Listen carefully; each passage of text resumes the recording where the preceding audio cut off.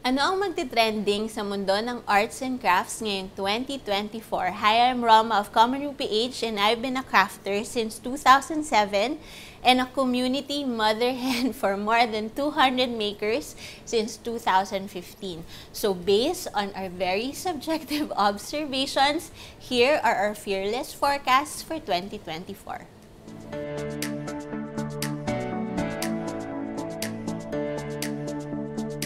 For those who are new here, Common Room is a shared retail and digital space for over 200 Filipino makers and artists. If you're looking for unique, locally made products, we have branches in Power Plant Mall, UP Town Center, Alabang Town Center, and Ayala Malls, Manila Bay.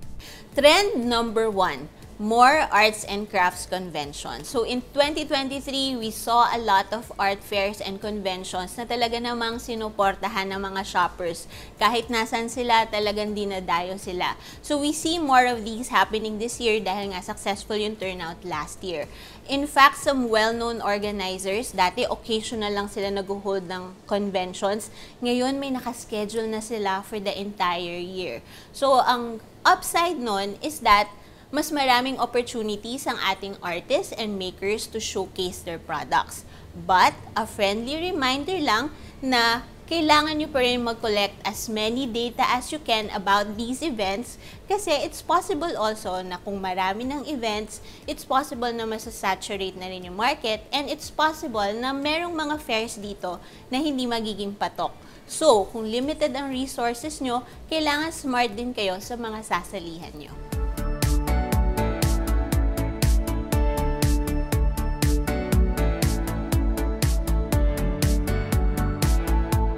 Trend number 2, more artist-designed merchandise. Since marami na talagang nakakakita ng potential na maka-earn sa kanilang crafts and sa kanilang art, we see a lot of artists exploring different kinds of merch to differentiate themselves from the market. Kasi ang go-to ng mga artists natin and stickers and pins dahil madaling i-produce and alam nilang mabenta talaga. So, we see a lot of them having all of these products. So we see a lot of artists this year exploring different kinds of merchandise from t-shirts to mugs to socks to acrylic keychains to washi tapes. Mas nagiging matapang na sila as their way to differentiate themselves from the existing products that are already out there. We're personally excited to see what our makers have for us in 2024.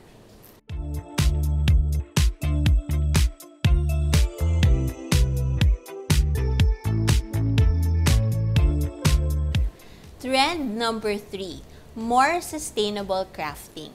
So, ang mga shoppers natin ngayon talagang mas environmentally conscious na sila. So, we see a lot of support for sustainable products this year. Magko-continue yung mga trends na yan. Nakikita nyo, ang dami ng mga flea markets, ang dami ng mga vintage markets. That's because meron na talagang suporta sa ganitong klaseng mga crafts. So, we see a lot of our artists and makers exploring ways to be more sustainable in their making, upcycling, reworking vintage, or offering slightly used items as part of their brand story. Kasi nga, ngayon hindi na tayo pwedeng basta gagawa na lang. Dapat, bakit ka gumagawa? Importante yon this year. And we see that happening more sa ating mga makers and artists this year. And ang maganda upside is that because we are a small business, hindi mahirap mag-pivot into a different kind of system. Dahil nga, small batch lang tayo, wala naman tayong mga malalaking machinery and stuff na talagang kailangan natin baguhin, kayang-kaya natin mag-explore ng avenues of making na hindi makakasira sa environment.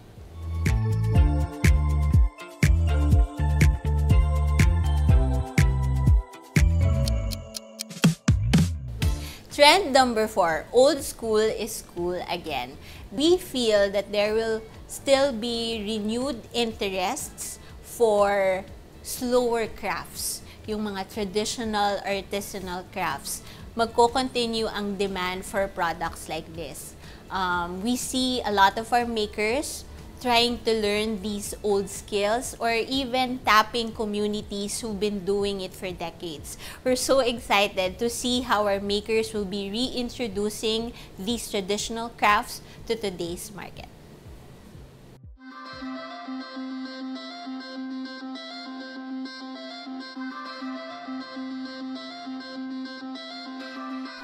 Trend number 5, more hands-on activities or yung tinatawag nating experiential events. Tandaan natin na ilang taon din tayong nakulong sa bahay, di ba? So, hanggang ngayon, I think people are still trying to compensate for those years lost outside. So, talagang people will continue to seek activities and experiences outside their home. And these hands-on activities, kunyari, if you're a maker who's going to offer this, it doesn't have to be something that's in-depth. Kumbaga, people just need a space to gather, have a kit, and do this with other people. Kumbaga, parang it's a social experience and a social gathering.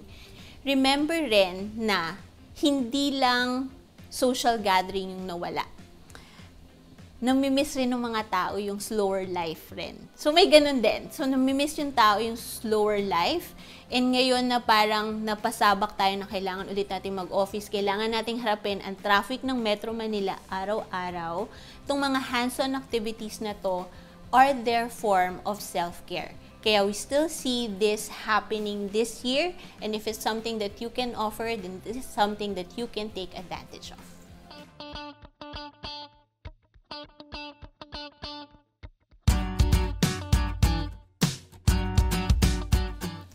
Trend number 6, harder crafting projects.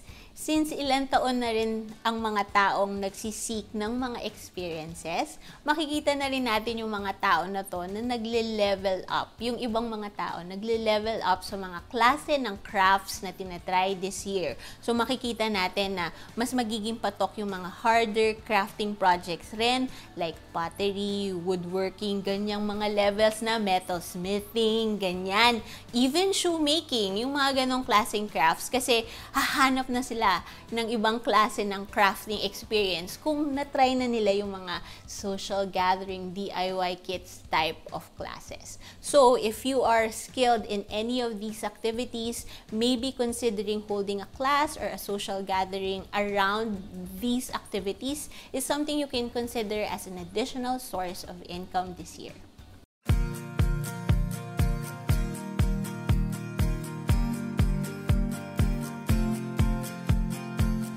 Trend number 7, craft content creators. So, yung mga makers dyan, alam ko, nahihiya kayo gawa ng crafts kasi ang hirap na ngang magtayo ng small business, ang hirap na ngang gumawa ng products. Kailangan nyo pang gumawa ng content.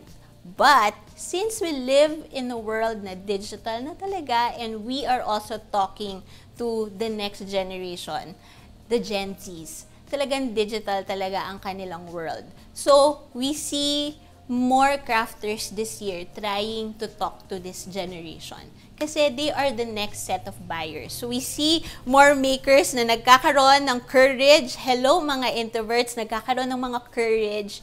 I-try, gumawa ng content, and to speak to these markets.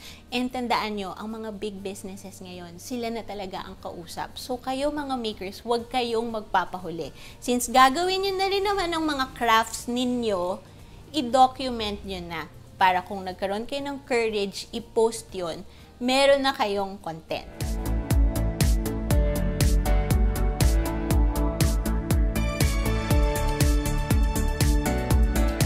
Yung trends kasi, parang it's a guiding point. It doesn't have to be something that you will really do.